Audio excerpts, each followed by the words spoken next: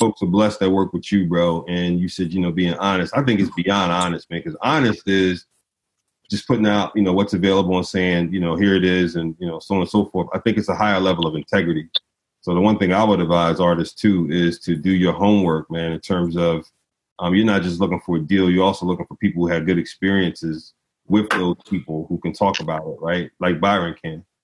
The second thing I would say is, and this is just me, and I know, Doc, you would say, oh, well, you're an entrepreneur, Trig. I would say, bro, to the extent that there's publicly available information on any business you go into, you should try to become a student of that business and try to deconstruct it and put it on the spreadsheet, right? You can use Google Sheets.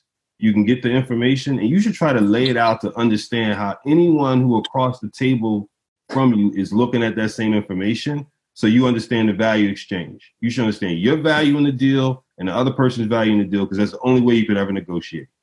That's just rule 101 of negotiations. Yeah. So you should understand that from the onset. So don't go into a deal naked on information. You know what I mean? Know what you're signing.